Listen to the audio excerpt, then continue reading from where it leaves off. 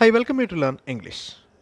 இங்கிலீஷில் long sentences அதை read பண்ணுறப்ப அதனுடைய ஃப்ரேசஸ் அண்ட் கிளாஸஸ், அதாவது எந்த மாதிரி ஒரு சென்டென்ஸ் ஃப்ரேம் ஆகிருக்கு, ஒரு சின்ன சென்டென்ஸும் இன்னொரு சின்ன சென்டென்ஸும் எந்த இடத்துல கனெக்ட் ஆகுது அப்படிங்கிறத நல்லா அண்டர்ஸ்டாண்ட் பண்ணிட்டோன்னா அதே மாதிரி லாங் சென்டென்சஸ் தமிழில் பேசுகிற மாதிரி எழுத முடியும். இது எனக்கு சரியாக பொருந்தவில்லை, நான் இதை மாற்றிக்கொள்ளலாமா, இந்த மாதிரி ஒரு லாங் சென்டென்ஸ் மாடல் சென்டென்சஸ் இந்த வீடியோவில் பார்க்கலாம். I welcome you to the channel Sen Talks Plus. English model sentences இருக்கிற வீடியோஸ் இந்த சேனலில் அப்லோட் பண்ணியிருக்கேன். ஒவ்வொரு மாடல் சென்டென்ஸையும் நல்லா அப்சர்வ் பண்ணி அதே மாதிரி நீங்கள் உங்களுடைய ஓன் சென்டென்சஸ் ஃப்ரேம் பண்ணி ப்ராக்டிஸ் பண்ணணும். That is the main aim of this channel. You can go to temple R beach. உங்களால் கோயிலுக்கு போக முடியும், இல்லை என்றால் பீச்சுக்கு போக முடியும். Both are near from here. Both are இரண்டு இடங்களும் இங்கிருந்து அருகில் தான் இருக்கின்றன. Both are near from here. It is the shortest way. It is the shortest way. Else, இல்லை என்றால் you select the longest one. இதுதான் shortest way. இல்லை என்றால் நீங்கள் longest one தான் செலக்ட் பண்ண வேண்டியது வரும். It is not fitting correctly. இது சரியாக பொருந்தவில்லை. இந்த correctly அப்படிங்கிறது இந்த இடத்துல adverb. இந்த பொருந்தவில்லை அப்படிங்கிறது எப்படி பொருந்தவில்லை அப்படிங்கிறத எக்ஸ்பிளைன் பண்ணுறதுனால இது adverb. It is not fitting correctly. May I replace this? இது ரெக்வெஸ்ட்டாக கேட்குறது. நான் இதை ரீப்ளேஸ் பண்ணிக்கலாமா? மே ஐ ரீப்ளேஸ் திஸ்? இந்த மே அப்படிங்கிற வார்த்தைக்கு பதிலாக குட் யூஸ் பண்ணலாம். அது இன்னும் ரெஸ்பெக்டாக இருக்கும். Good I replace this? இது நான் பண்ண முடியுமா? ஐ to not have time to come there. நான் அங்கே வர்றதுக்கு எனக்கு டைம் இல்லை. ஐ to not have time to come there. Can I meet you tomorrow? நான் உங்களை நாளைக்கு மீட் பண்ணலாமா? Can I meet you tomorrow? அவங்கக்கிட்ட ரெக்வெஸ்ட்டாக கேட்கணும் அப்படின்னா good you allow me to meet you tomorrow? Good you allow me to meet you tomorrow? இந்த மாதிரி ரெஸ்பெக்டாக கேட்கலாம். It is very difficult to carry. இதை தூக்குவதற்கு மிகவும் கடினமாக இருக்கிறது.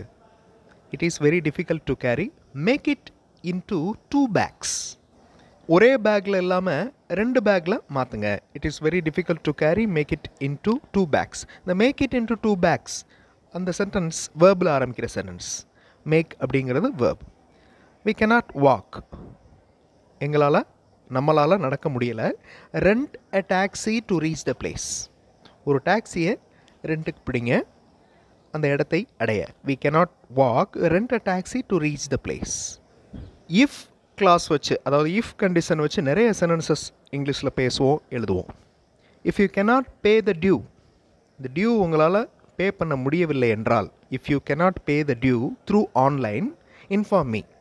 ஆன்லைன் மூலமாக பே பண்ண முடியவில்லை என்றால் என்னிடம் தகவல் தெரிவிக்கவும். Inform me.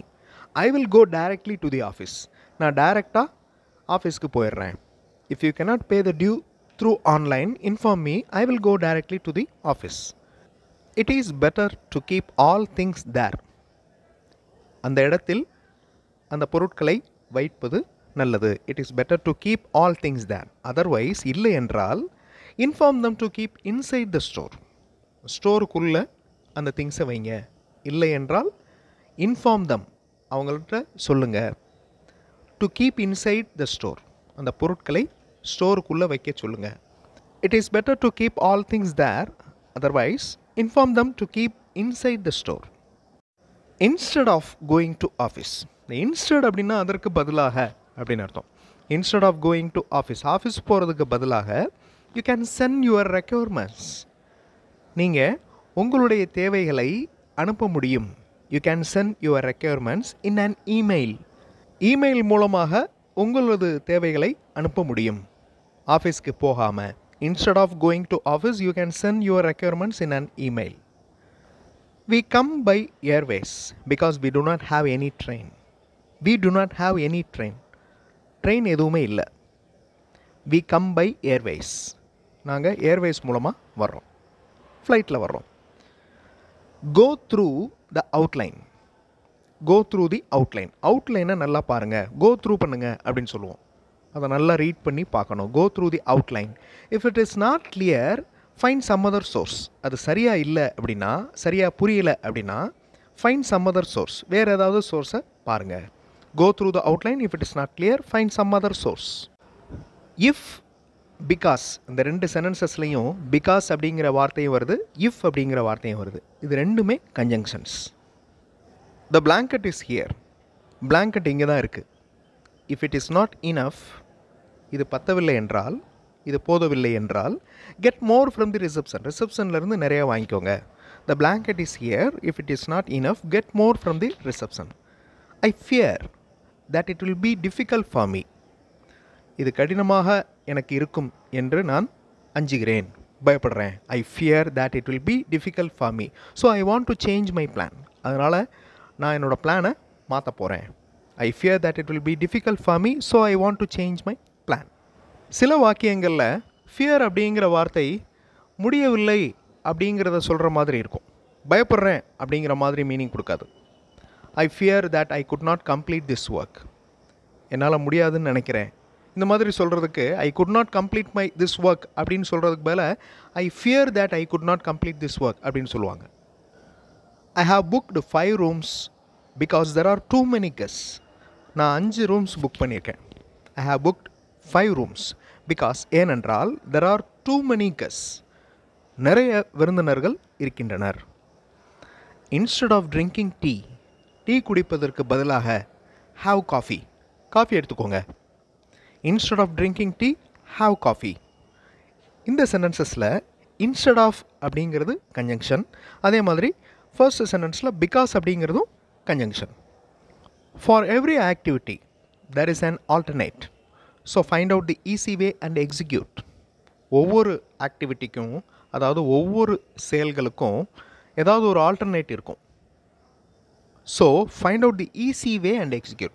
இதே மாதிரி தான் இங்கிலீஷ் சென்டென்சஸ்லையும் ஒரு சென்டென்ஸ் சொல்ல முடியல, இல்லை ஒரு விஷயத்தை சொல்ல முடியல அப்படின்னா அதை வேறு விதங்களில் சொல்ல முடியும். தமிழ் வாக்கியங்களில் ஆல்டர்னேட்டிவ்ஸ் இருக்கிற மாதிரியே தான் இங்கிலீஷ்லேயும். ஸோ கண்டிப்பாக ஒரு சென்டென்ஸை ஒரு சென்டென்ஸ் மூலமாக சொல்ல முடியும், அதே மீனிங்கை சொல்ல முடியும் வேறு சில வார்த்தைகளை வச்சு. அந்த மாதிரி டிஃபிகல்ட்டான வேர்ட்ஸ் இல்லாமல் சிம்பிளான வேர்ட்ஸ் வச்சு ஒரு சென்டென்ஸ் ஃப்ரேம் பண்ணுங்கள். அதே மீனிங் இருக்கிற மாதிரி இன்னொரு சென்டென்ஸ் ஃப்ரேம் பண்ணி ப்ராக்டிஸ் பண்ணுங்கள். So this is a good method to improve your spoken skill. So for every activity there is an alternate. So find out the easy way and execute. So வாசிக்கிறப்பவும் எந்த இடத்துல pass கொடுக்கணுமோ அந்த இடத்துல pass பண்ணி வாசிக்கணும், நிறுத்தம் கொடுத்து வாசிக்கணும். For every activity there is an alternate அப்படின்னு சொல்லக்கூடாது. For every activity there is an alternate. So find out the easy way and execute. இந்த மாதிரி நிறுத்தம் கொடுத்து வாசிக்கணும். இந்த மாதிரி சென்டென்சஸ் நீங்களும் ஃப்ரேம் பண்ணி ப்ராக்டிஸ் பண்ணுங்கள். அடுத்த வீடியோவில் இன்னும் நிறைய இங்கிலீஷ் மாடல் சென்டென்சஸோடு பார்க்கலாம். தேங்க்ஸ் ஃபார் வாட்சிங் and thanks for your valuable support.